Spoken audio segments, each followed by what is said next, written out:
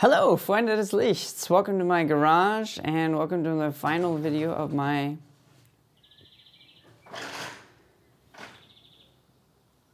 Hello, Freunde des Lichts. My name's Sean Heath. Thank you for watching my final video for the Great Guitar Build-Off of 2021. And those clips preceding this, you got to see a little bit of the sculpting going on here. So in this video, I'm going to show you the rest of the build process. If you want to see any of the beginning of it, you can just go up there and check out.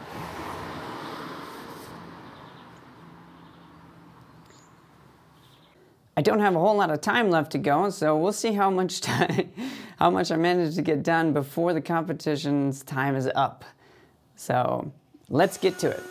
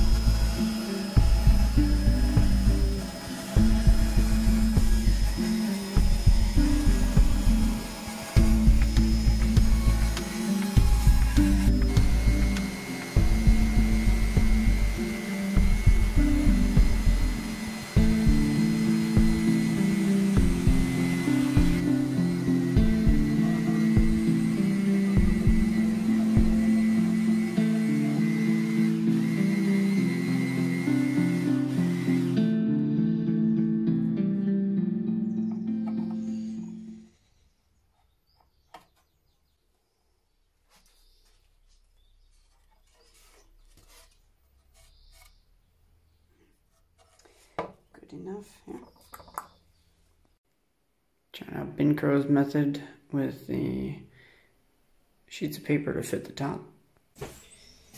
Okay, this would have been more sensible to not cut this out first, but since I already cut out the frame, what I did was I laid out the paper so that I had the neck pocket here. I also have the edge of the neck on the top and bottom here and here,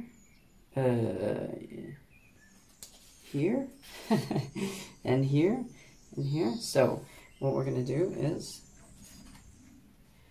flip this upside down and use those as my reference lines. So I have lines already here that I drew in the last video, but now I'm going to really be lining it up with the paper and using the lines as kind of a second reference, but the paper is more important. And if this is done correctly, then I won't have to do any reworking. Now this is going to be hidden for the most part, but that doesn't mean that I want it to be sloppy. I don't know how clear it is to you viewers why I'm doing this, so I guess it warrants description. I have a height difference between the neck through section and the mahogany wings, so I'm compensating for this difference by routing out this section in the middle. This way I can have a 9mm thick maple top and still fit it underneath the fretboard.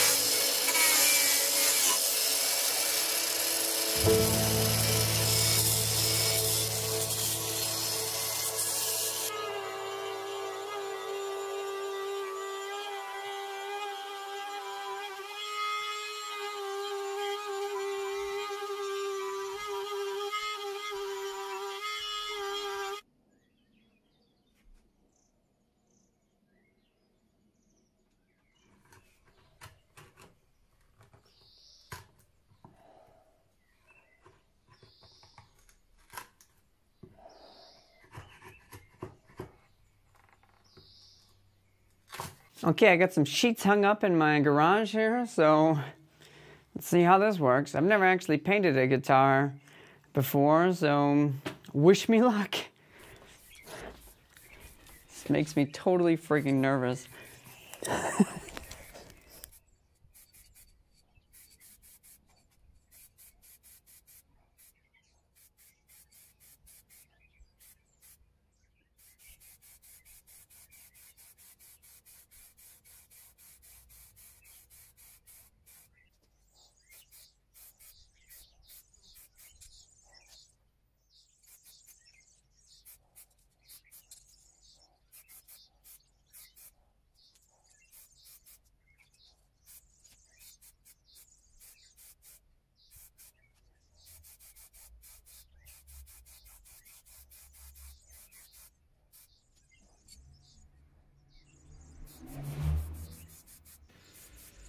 So after applying a few coats of paint, that's when I first noticed that I should have probably grain filled the mahogany section, and that's exactly what I did without even taking the paint off.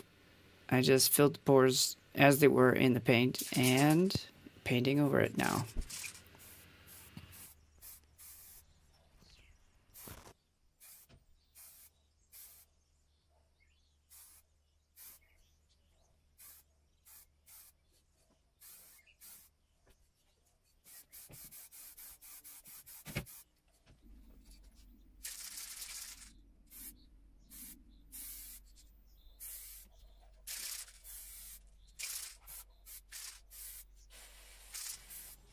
All right, it's crunch time. I don't have any room for mistakes now. What you're watching me do right here is a clear coat. It's about 15 minutes after this, I did another clear coat off camera, so you didn't get to see when I whacked the guitar on the garage door here. Check it out. Got a nice fat dent now. I'm gonna try some experimental thing here. I haven't seen this or heard anything about it, so I'm just winging it, see if this repair job will work here. So I think in normal circumstances, you'd want to sandbag and reapply the finish. What I'm gonna try to do is fill the hole, or fill the dent with a little bit of super glue and sawdust as a base. I don't know if this is a good idea. I don't know if paint sticks to super glue very well. We'll find out.